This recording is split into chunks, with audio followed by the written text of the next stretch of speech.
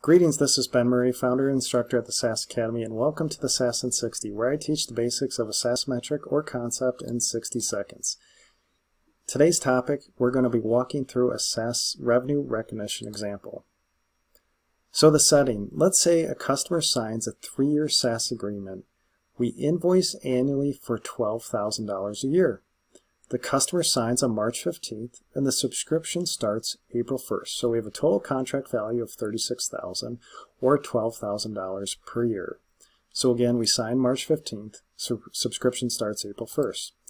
So our first step, so we just closed this contract, executed by both parties, so we can invoice the customer based on the payment terms. In this case, we're invoicing right away. So we invoice the customer on March 15th.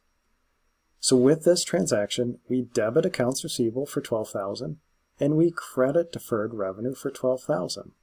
So on our balance sheet, we'll see $12,000 in AR and $12,000 in deferred revenue because, right, we cannot recognize this revenue yet. We have not earned it. The subscription starts on April 1st.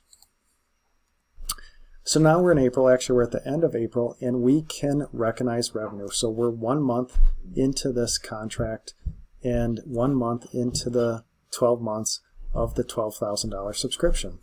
So now we can apply the revenue recognition principle. So we're going to debit deferred revenue for $1,000, which decreases our deferred revenue balance, and we're going to credit subscription revenue for $1,000. So that creates revenue on our P&L. So you can see we have AR of $12,000 because the customer has not paid us yet.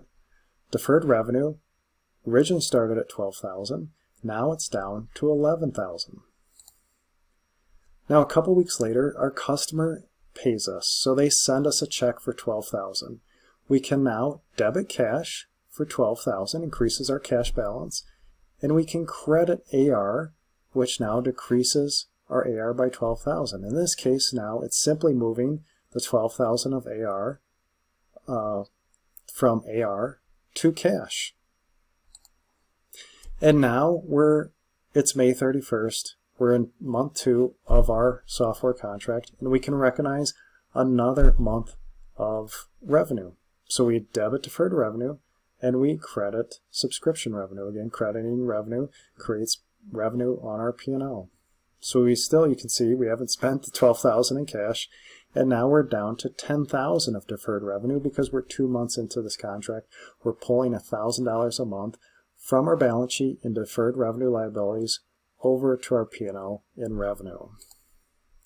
Now remember, invoicing our cash receipts does not mean revenue recognition. We have to apply RevRec principles. And if you have any questions about revenue recognition specific to your company, make sure you consult with a licensed CPA firm knowledgeable in the SaaS business model.